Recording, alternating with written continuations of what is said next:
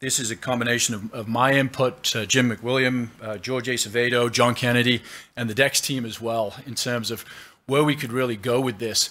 And thinking about it, there's really two broad-based, it's office-based for diagnostics, plus or minus therapeutic, and then OR-based. And in terms of office-based nano, as we've already talked about, it gives you immediate diagnosis plus or minus treatment versus MRI. It's going to completely change the surgeon and patient experience, and the applications are really going to expand rapidly. In terms of the OR-based nano, especially for me, just the ease and speed of setup and use for the surgeon and for the staff is revolutionary. And it really does depend on way less surgeon and staff. Surgeons do find this difficult, and it requires much less skill to scope with the NanoScope. And it's available at all times, so it can be on the shelf to do those trauma cases, which you're adding on at the end of the day or doing in the middle of the night, where you'd never use a scope otherwise, because it's just too much of a pain in the backside. So in terms of the OR, and this is the big one for me, is to help with periarticular fracture and syndesmotic reduction, to confirm, to assist with reduction, and I'll use it all in all my pilons, my ankles, my calcs. You can detect syndesmotic instability, confirm it, and confirm reduction of the syndesmosis in regular ankle fractures. I scope every single one of my ankle fractures, and I'll be putting the NanoScope in every single one of them.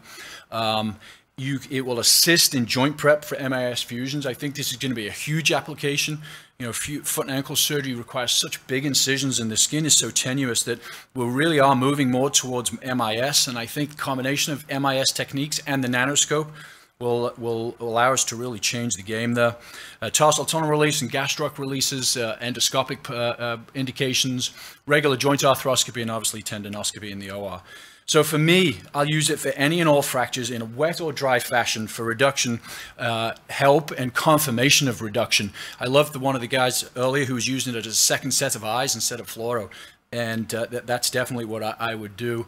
I would have a NanoScope in every joint that had a periarticular fracture to help with that.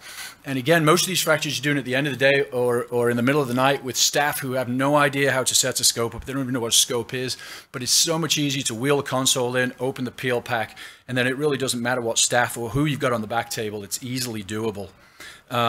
These are just some case examples. I think these were the first foot and ankle cases with the NanoScope from this week.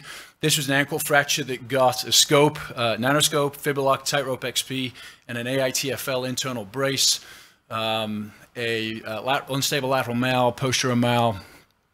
This is us in the operating room with the NanoScope, just using the fluid syringe.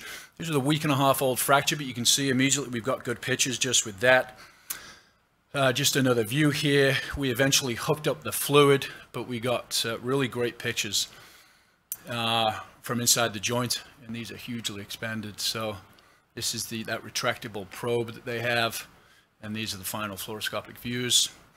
We also used it in triple arthrodesis, so we used MIS techniques and the NanoScope for joint prep. Now, I did this in completely open fashion, but I'm learning how to do it open, and then I'll slowly get my incisions smaller, and I think eventually we really will be able to do it truly through small or mini open incisions. And so this is my partner's fellow who was helping with this case, and he's got the MIS burr, I've got the NanoScope, and this is just us in the CC joint there, obviously through a big open incision.